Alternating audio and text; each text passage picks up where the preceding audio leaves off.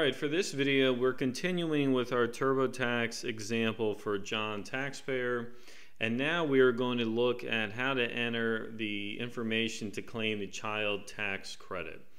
Okay, so for those of you who have seen the previous videos for John taxpayer, we have to modify the fact pattern a bit for this one, right? So in all the previous videos as part of this playlist, John was just a single filing taxpayer. He had no dependents, right? And so that's how we've been preparing the return so far. But what if we change the facts a little bit and John did have a son and could claim him as a dependent? How does that impact his ability to claim not only the child tax credit, but also the earned income tax credit? Okay, so let's say that John had a son born in January 2021, and John and the son's mother, they don't live together, they're not married, and John just has sole custody of his son. Okay, now the reason why that information is relevant, because obviously if you have shared custody arrangements between the parents, then it makes things a little more tricky as to who can claim the child as a dependent.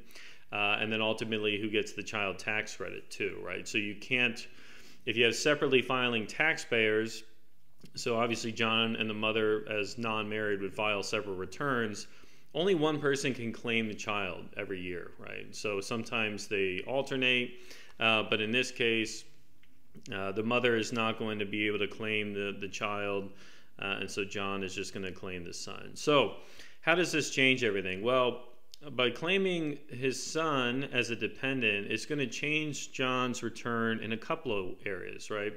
So one big one is his filing status, right? So far, John has been a single filing taxpayer, and so by being able to claim a dependent, it changes his filing status to head of household. And that's nice for John because it gives him a greater standard deduction. It increases it from the $12,950 to $19,400, so it's lowering his taxable income, which will lower his ultimate tax liability. The other thing that it'll change is the retirement savings credit. So in the previous tutorials, we looked at Form 8880 to claim a credit for a certain amount of contributions to his traditional IRA, and by switching to head of household, it actually increases his credit. We'll see that it doubles. And that's because the head of household filing status gives you a greater factor to multiply by the amount of the contribution. All right, so let's cover some basics on the CTC, and then we'll get into the return. So for 2022, the child tax credit is $2,000 per child under age 17, right? So the child has to be 16 years old or younger. If they turn 17 on the last day of the tax year, you don't get this, okay? So it can be a bit frustrating, but that's just the way the rules work. Now, in order to qualify, the taxpayer and child, they have to meet a number of different tests, right? The relationship test, age, support, all right? So the child can't provide more than half of their own support. Residence, child's got to live with you. You as a taxpayer have to claim them as a dependent. And then citizenship. So the child has to be a U.S. citizen or U.S. resident alien in order to be able to claim this. There are certain rules for adopted children, but in this case, what we'll see is that John's son is a U.S. citizen, so he's going to meet that test. Now, the child tax credit is a non-refundable credit. So what does that mean? It means that when you claim this $2,000, it is a dollar-for-dollar reduction in your tax. If your tax is reduced to zero, you do not get a refund for the excess, unless you qualify for the additional child tax credit. So the ACTC is basically the refundable portion of the child tax credit. So if you get the ACTC, you can claim up to $1,500 of the $2,000 amount as a refundable portion. And so in this example, what we'll see is that John meets this criteria. So he gets to claim the CTC, and he gets a refundable portion, which basically, we reduce his tax to almost zero, and then he gets a refund basically from the IRS for a piece, which is the ACTC. Now, if you claim the additional child tax credit, under the PATH Act, your refund is delayed until basically end of February, right? They say mid-February is kind of the starting point, but in practice, it always seems to be end of February is when, the earliest they start to release these refunds. And that's done as a kind of a security measure. What they found was that in the past there was too much fraud with tax credits, and so now they intentionally delay the returns being processed and refunds issued, to give the IRS a little more time to kind of verify the data. The other thing with the ACTC, so this is the refundable piece, you have to have a minimum of $2,500 of earned income to claim the refundable portion. So if you're filing a tax return to try to claim the tax credits thinking you're getting a refund, it's not going to work unless you have some earned income. All right, so if you don't have a job, or if you only have investment income, you're not going to be able to get this. All right, so let's go over to the tax return, and we'll start entering some of this information and see how it changes John's taxes. So we're going to add a dependent. Right now, you add each dependent separately. So if you have multiple kids, enter all the information and answer all the questions for one, and then go back and add another dependent. And so the way this is going to work is we're going to add all the dependents. Well, we're just going to have one. So we're going to add a dependent first, and then we're going to look to see whether we qualify for the child tax credit and then the ACTC and how it changes the return. Now, the nice thing is TurboTax will do virtually all this for us automatically. So, it takes a lot of the guesswork out of it, but nevertheless, we still have to go through the motion here. So, let's say, the child's name, child name obviously is not a real person. And child was born January 15, 2021. And he is a U.S. citizen or legal resident. Now, remember, in order to claim a dependent, doesn't necessarily have to be a U.S. citizen or legal resident, but in order to get the child tax credit, they do. So it's very important you answer this appropriately. In our case, yes, the child is a U.S. citizen. It is the son of John, and then none of these elements applied here, right? So the child was not disabled, child did not pass away in 2022.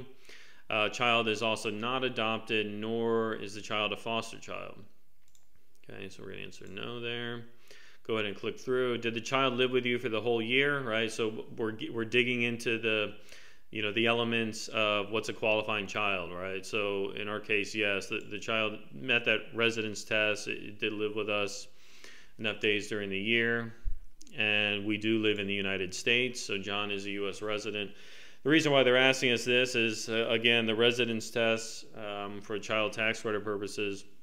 Obviously, if you're a U.S. citizen and you live abroad, your child is still your dependent, but because you don't live in the U.S., it changes, what kind of credits you can qualify. Did the child pay for more than half of their own living expenses and other support? Well, no, right? So this is a toddler, so the child's certainly not paying for more than half of their own stuff. Their support is being provided by the parent. All right, go ahead and continue. Do you have a written or verbal agreement with the child's other parent about who can claim? In our case, no, but this is important to consider because if you are alternating who can claim the child as a dependent and then ultimately the CTC, you very often need a written or verbal agreement. And it's also going to be important for the 8812. So we'll see that later. But that is the form that's used to release the dependency exemption or the dependency claim. So custodial parents can release the claim to the non-custodial parents if it's generally better for them and their taxes. So where did the child spend most nights in 2022? John's home. Who is planning to claim the child on their taxes this year? I am, right? So John is going to be doing it. Okay, so and the 8332. So that is the claim release. So if John, if John's son is living with him, so he's the custodial parent, but he is going to release the dependency claim to the mother, then John can sign an 8332 and give it to the mother, and then the mother can claim the child on her taxes. But in this case, John's not doing that. He's going to be claiming his son as he's the custodial parent. All right, let's check if any other relatives will claim the child. So did a relative of the child other than you live in your home for more than half of the year and support the child financially? So no, this doesn't apply to this, but this often occurs when you have grandparents. So if the grandparents and their child, and then ultimately the grandchild, if everybody's living under one roof, then you could have a situation like this where the grandparents are basically supporting their child and the grandchild at the same time. And so that's where you have this situation that might arise, but doesn't apply to John here. Okay, so checking to see if qualifies as a dependent. So good news, right? So John's son does qualify as his dependent. So go ahead and enter, obviously not a real security number here. Go ahead and click through. Did you pay more than half the cost to keep up your home? So now they're asking us questions to change our filing status. So this is a head of household question. Yes, I pay more than half the costs to keep the home. And so, yeah, there it is. So now it's switched our filing status from single to head of household because we have a dependent, not married, and we do support our own home here. So it tells us there very nicely. You qualify because you're not married as of the end of the year and you have a dependent. You could choose to file as single, but head of household saves you more on taxes. Yeah, so definitely we're keeping head of household because, again, it is it's going to give us a standard deduction that's much greater, and that's what we want. All right, so we got the dependent in there. Now, we can already see that it's adjusted our tax return a bit here. So it's made some adjustments for the head of household filing status change, and it's very likely already added kind of the child tax credits in there. So if we look at deductions and credits, yeah, so it's done a couple things for us. It's done child and other dependent care credit. So there's our $2,000 child tax credit. It has given us the earned income credit. We'll talk about that in the next video. It's adjusted our retirement savings credit. So if I go, let's go through the child tax credit screen because I want to go through the questions and just talk about some of the questions a bit.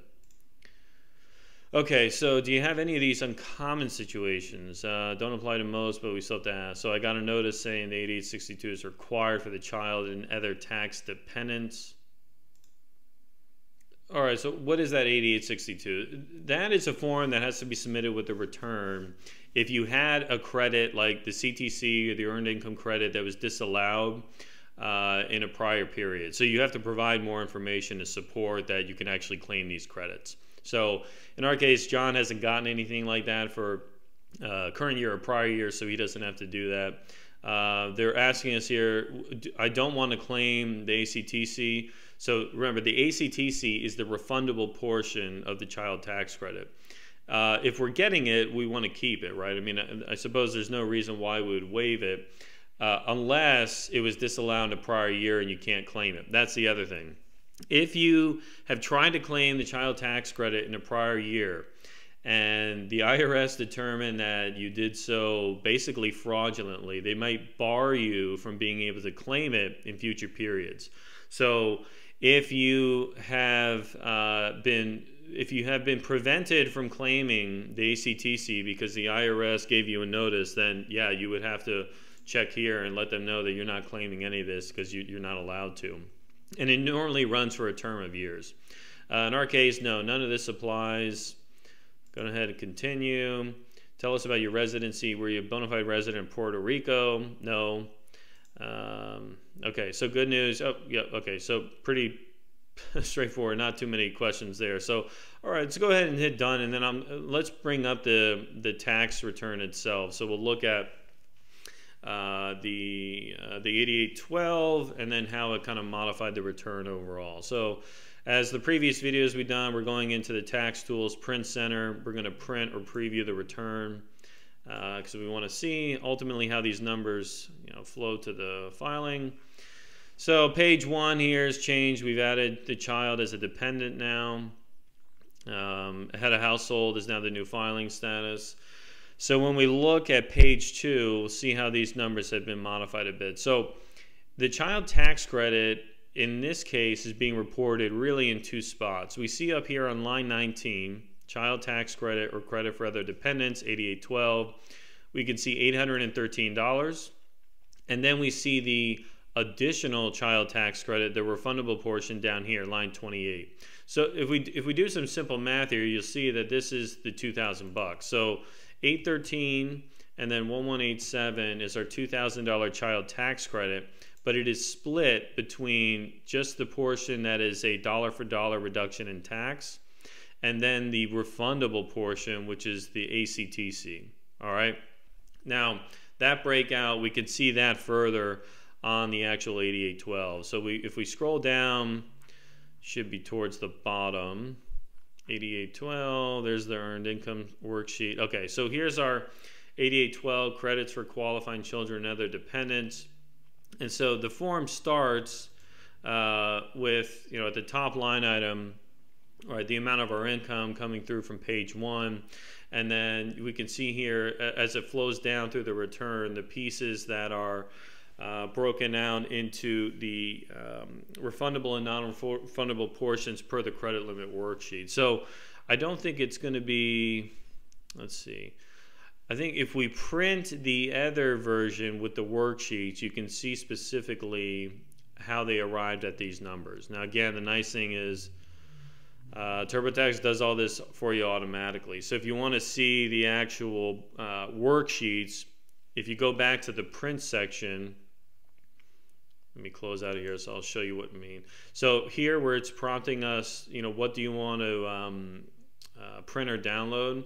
If you were to select include the government and TurboTax worksheets, which is optional, within the TurboTax worksheets, they'll have those credit limit worksheets where they show you what portion is the 813 versus the 1187 piece. So if you really want to get into the weeds on how those numbers are calculated, then by all means have a look at those worksheets. But again, the nice thing about TurboTax is they help do all this for you automatically, so you don't have to actually thumb through the worksheets and do the computations yourself.